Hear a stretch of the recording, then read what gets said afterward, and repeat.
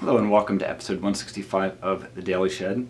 Today I'm going to be showing you an A major scale played ascending and descending, going up and down in ninths. That means you're starting at 1 and going up a 9 and going up the whole scale in that way.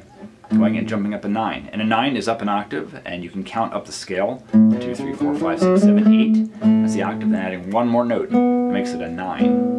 So it's very good for fingering because this is very tricky. It's also good just for learning the scale inside and out. It's a nice challenge. So going up the A major scale, and I'll play it very slowly. And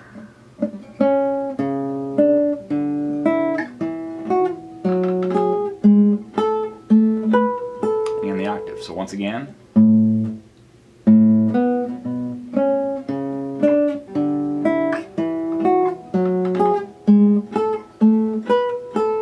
Okay, and going down again starting on the octave and going down a full octave plus a note.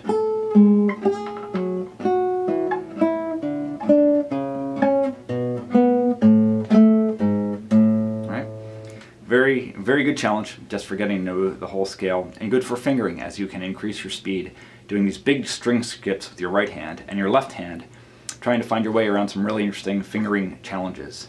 And as always, make it as legato as possible. Make each note last as long as possible before the next one. So I hope it's useful to you. Please let me know any comments or questions. Thanks for watching.